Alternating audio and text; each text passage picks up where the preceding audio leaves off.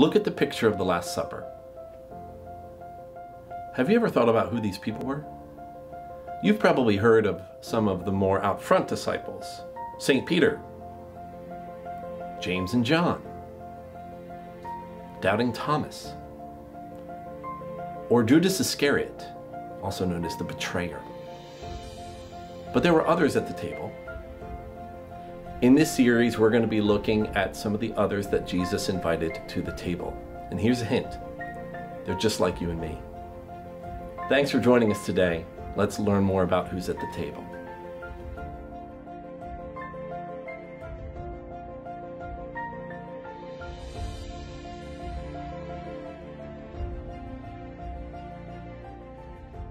When we look at the disciples, sometimes we get a little story of how they're involved in the ministry of Jesus. Sometimes we just get their name.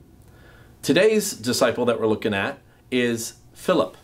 Now, Philip in Matthew, Mark, and Luke is only known to us just by the listing of his name in the listing of the 12 apostles, or the 12 disciples.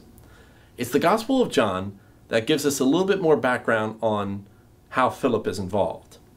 And for us as disciples or as followers of Jesus, we're often told that it's about us finding Jesus.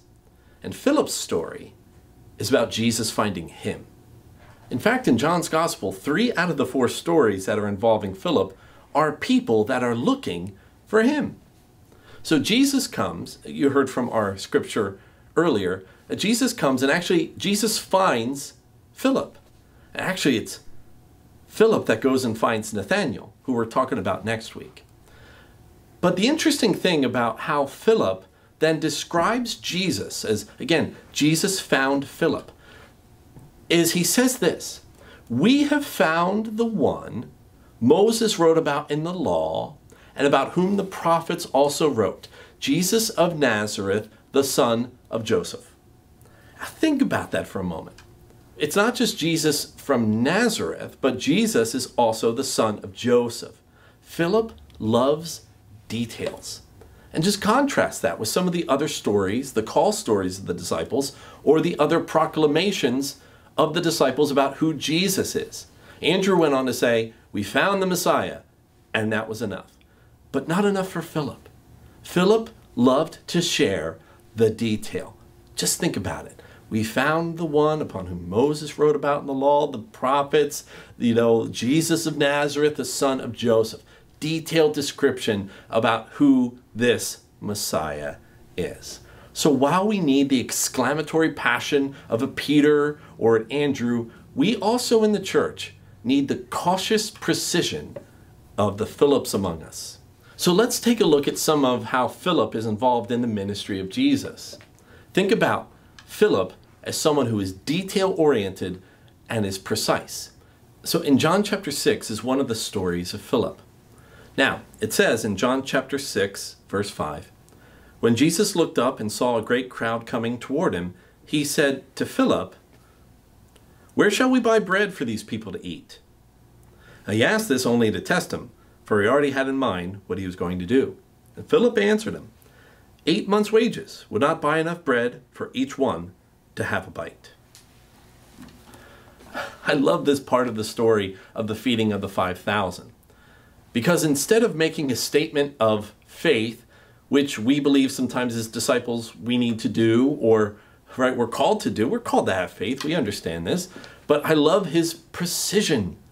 And I think this is why Jesus finds him or goes to Philip, and he doesn't go to Peter or go to another disciple. He goes to the one that he knows is detail-oriented and precise. He goes to Philip.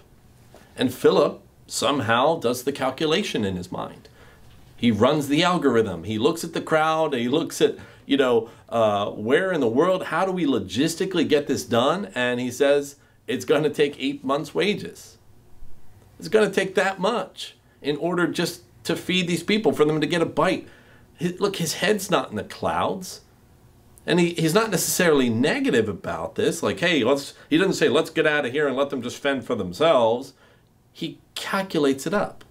He answers Jesus' question. Jesus knows to find Philip in a moment like this. Philip, what is this going to take? And it invites this miracle to happen. Now, Jesus knew that because he had compassion on the crowd, he was going to be doing something like this, but he engages his disciple in this miracle in the way that fits best for Philip. And Philip is involved in this story. We know who he is because he is the one from John's gospel that says it's going to take this much. He calculates it up. And while we celebrate the miracles of God in our midst, right, the big stuff, the feeding of the 5,000s, we remember how God provides manna that falls from the sky. The truth is, in our world, we need Philips. We know that thousands are going to be fed because people like Philip are willing to count the cost and to make it happen.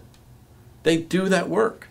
They figure it out, and they know when to step out of the way and let someone else take the lead and for Jesus to do his work. Just right after his pronouncement, here's what happens. 8 months' wages, right? Then another disciple. Again, look how different disciples are getting. Andrew, Simon Peter's brother, he says, well, here's a boy with 5 small barley loaves and 2 fish, but how far will they go among so many? And Jesus says, sit him down. Watch what I do. I love how Jesus takes the great proclamation or hope of Andrew that says, well, here's something that we could use, but after he even says it out loud, what good is that going to do? But he takes that Philip as well. He gets both of them there in this conversation. For this miracle to happen, he works with his disciples and meets them where they are. He finds Philip to say, Philip, how do we get this done? What's this going to take? How can you shed your light? Take your detailed, oriented, precise mind and bring it into this story. That's what Jesus does with all of us. He brings us into the story, even the Philips among us. In John chapter 12, we see a group of Greeks approach Philip. Here's what it says in John chapter 12, verse 20. Now there were some Greeks among those who went up to worship at the feast. They came to Philip. They found Philip, who was from Bethsaida in Galilee, with a request. Sir, they said, we would like to see Jesus. Now Philip went to tell Andrew. Andrew and Philip, in turn, told Jesus. And let me stop there and just say this. So while the Greeks approach Philip, why? Philip is a Greek name, actually. It's not a very common first century Jewish name. It's a Greek name in the midst of this band of disciples. So you could see why this group of Greeks go to Philip. But here's something powerful of what happens in this story. Remember, we talked about how Philip is precise and detail-oriented. And while he's careful and precise, he also doesn't get in the way. He's deliberate, right? He wants to do his research with the feeding of the 5,000, but he's also not an obstructionist with his details. Because the Greeks come to him, and you'd think, oh, I'm very important, they come to me. He says, no, no, no. I know who to take you to get to Jesus. He knows enough about himself that if he's detail-oriented, but an Andrew, who's one of the 12 as well, is, you know, there's just something about the way he calculated, and he said, I got to talk to Andrew about this. I got to get Andrew, and then him and Andrew together take these Greeks to go see Jesus. And I wonder what they were talking about. What Andrew's mind and also what Philip's mind brought into that conversation of, what do we do with these folks that want to meet Jesus and they do all of this? He's not an obstructionist. He doesn't let the detail and the careful precision of his mind get in the way in the bigger end game goal of where he wants to get people to Jesus. Sometimes details can get in the way. We can get so busy counting the cost that we actually never do something with it.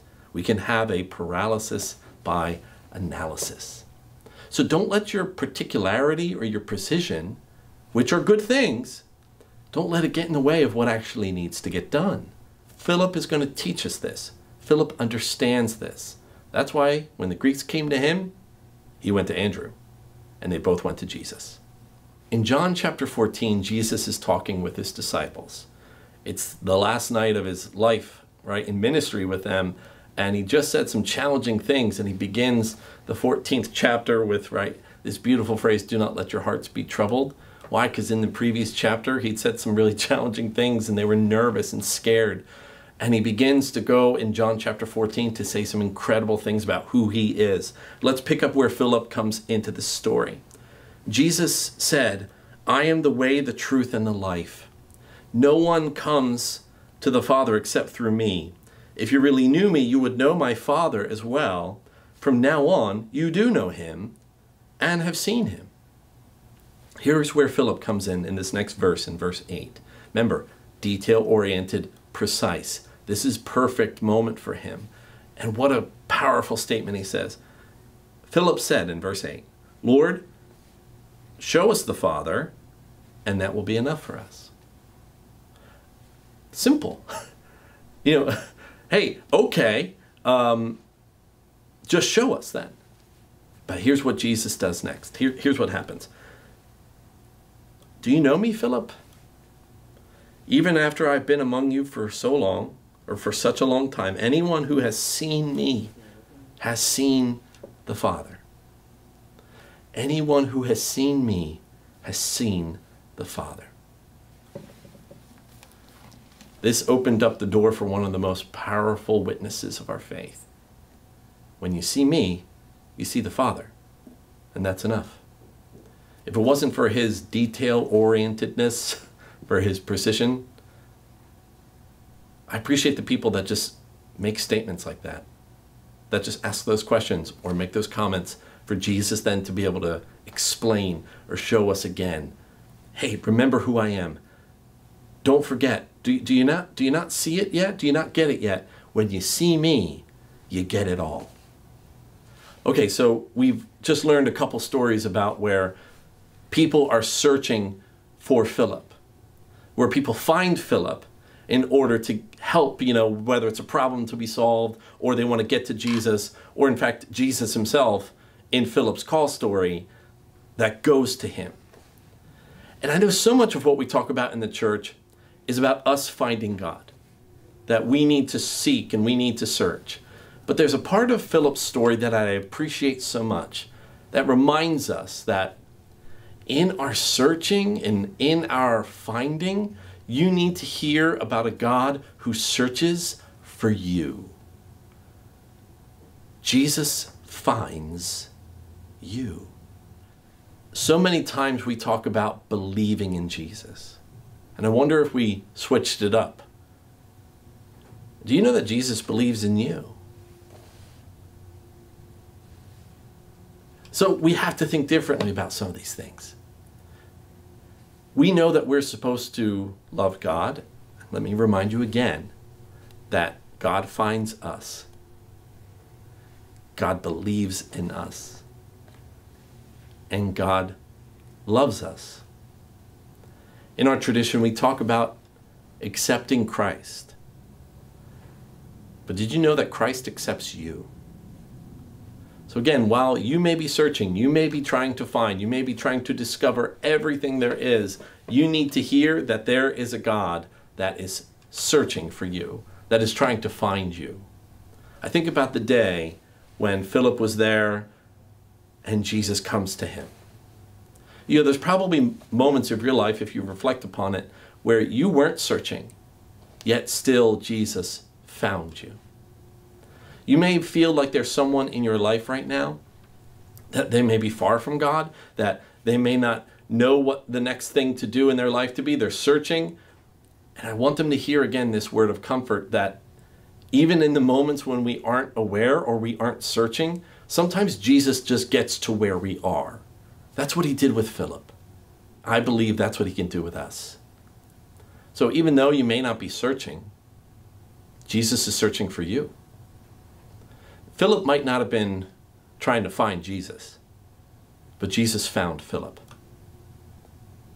Let us pray. Lord, I thank you for the stories of these disciples that shape our experiences as well. I thank you for those that can connect with a person like Philip and see a little bit of their story in his life as well. But we pray, Lord, that with all of our detailed drivenness, that it may not get in the way of this mystery and this powerful movement called your kingdom. We are not able to figure out everything in this life, but we trust you. And as much as we try to figure out and have all the answers and to discern and understand what will be, we thank you for the times where you come to us. We thank you that you're always willing to come to us now, even right now, to find us. You find us as we are. You love us, you accept us, and you call us your own. So while we may be searching, first today we thank you that you're willing to find us. In Jesus' name we pray.